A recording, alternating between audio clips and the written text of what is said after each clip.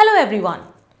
Do you know that after you have eaten your food, digested it and sent it to your cell, which cell organelle is responsible for deriving energy from it? Yes, you're right. That's the powerhouse of the cell and it's mitochondria. So today's video is going to be all about mitochondria.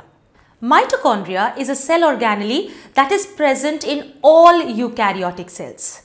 Prokaryotic cells like bacteria, they are devoid of double membrane bound cell organelles and therefore mitochondria is absent in them. It is present in plant cells, animal cells and all different types of eukaryotes that you see around you. Where inside the cell is mitochondria present? Inside the cell, plant or animal, a mitochondrion can be found in the cytoplasm. Floating in the cytoplasm, and the amount and the number of mitochondria varies from cell to cell. So let's say there's a cell which is responsible for production of a large amount of ATP. There the number of mitochondria will be more than the cell which is not really involved in the production of ATP. Another example would be cells that help in active transport. Now, what is active transport? You know that active transport is a process by which substances or molecules are transported from their low to their high concentration. So, those cells which require to transport substances from their low to their high concentration, they also need a large amount of energy and those cells are rich in mitochondria. Now, let us have a look at the structure of a mitochondrion. A mitochondria can have variety of shapes. It can be slightly elongated, rod shaped, oblong, etc. The outer membrane of the mitochondria, as you can see here, is a continuous membrane. It is permeable and it has several proteinaceous channels through which substances can easily pass through. The inner membrane of the mitochondria is thrown into finger-like projections called cristae. The finger-like projections called cristae increase the surface area for enzymatic reactions. The inner membrane is selectively permeable, more close to the permeability of the cell membrane. In between the two membranes is a small space which is known as the perimitochondrial space. This space is important in generation of ATP. Inside the inner membrane is the matrix, which is a viscous gelatinous fluid that contains proteins which are enzymes that take part in respiratory reactions. Mitochondria is responsible for aerobic respiration. So, the enzymes for Krebs cycle, the enzymes for all the terminal oxidative processes are present in these membranes and in the matrix of mitochondria. Inside the matrix, we also find a proper circular double-stranded DNA. Now, mitochondria is one of the very few cell organelles which possess its own DNA and its own ribosome. The DNA is a circular DNA, as you can see here, it's a circular DNA and it is double-stranded. The mitochondrial DNA has been found to show a large variety of deviation. So, a large amount of divergent evolution has been produced or has been showed by the differences that we see in the mitochondrial DNA. Where do we inherit our mitochondrial DNA from? Just like we inherit our nuclear DNA from both the parents, that is, half of our DNA comes from the father and half from the mother, the entire mitochondrial DNA comes from our mother. What is the reason behind that? The reason is that sperm only donates the nucleus to the egg or the ova, and all the other cell organelles that we inherit actually comes from the egg or belongs to the egg, and therefore the mitochondrial DNA is maternal DNA. With the help of this DNA, mitochondria can synthesize its own proteins. And of course, for synthesizing proteins, mitochondria also has its own ribosomes. The ribosomes are just like those that are present in prokaryotic cells and not like the ones that are present in eukaryotic cells. What do I mean by that?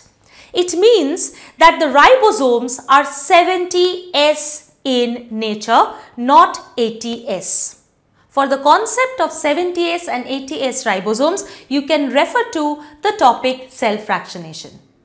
So as we understand that inside the mitochondria, the DNA and the protein synthesizing machinery is already present. So if the mitochondria wants to replicate itself, it can replicate on its own.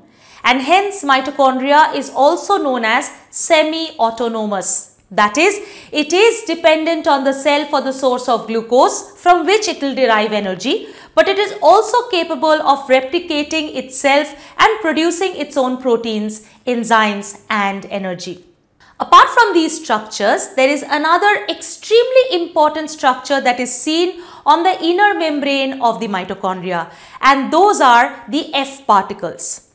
The F particles or the elementary particles, or also known as the particles of Fernandez-Moran, are tennis racket shaped structures which are embedded in the wall of the inner membrane.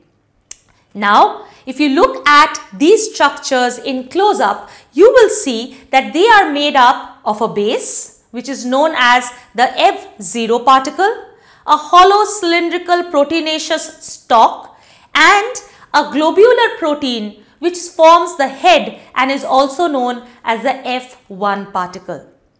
The F0 particle is the base with which the F particles remain attached to the membrane of the mitochondria, to the inner membrane of the mitochondria. The hollow stalk is a path through which hydrogen ion can pass through. You have learnt about transmembrane proteins and you have also learnt about aqueous passages that are made for charged ions. So this hollow channel actually makes a passage for the charged hydrogen ions when they try to go from the perimitochondrial space into the matrix. Now this head, the globular head of the F particle, which is the F1 particle, is actually an inactive ATPase enzyme. What is the function of an ATPase enzyme? An ATPase enzyme helps in synthesizing ATP. How?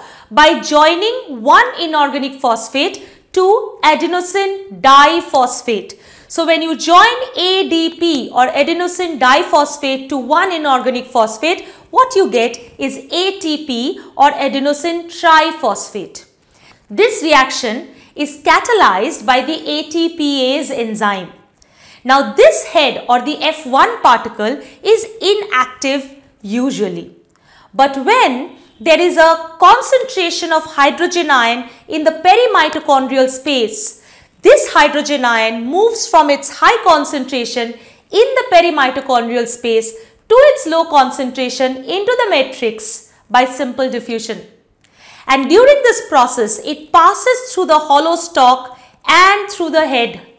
At this point of time, the passage of these charged ions activate the head or the F1 particle and the ATPase enzyme is activated. This results in activation of the catalytic site of the enzyme that converts ADP and PI into ATP.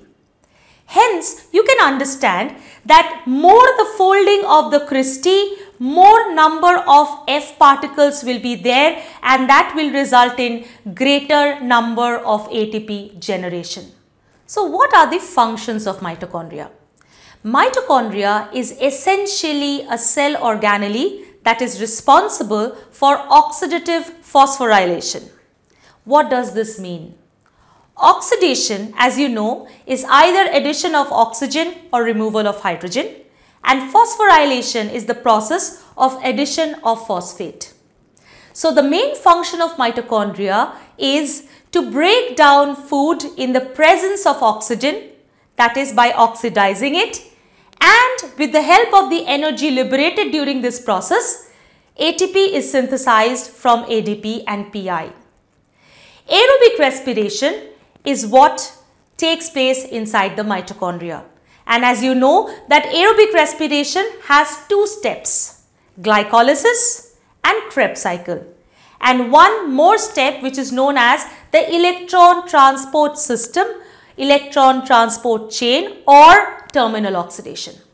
So the first step, that is glycolysis, takes place in the cytoplasm because all the enzymes required for that process is present in the cytoplasm.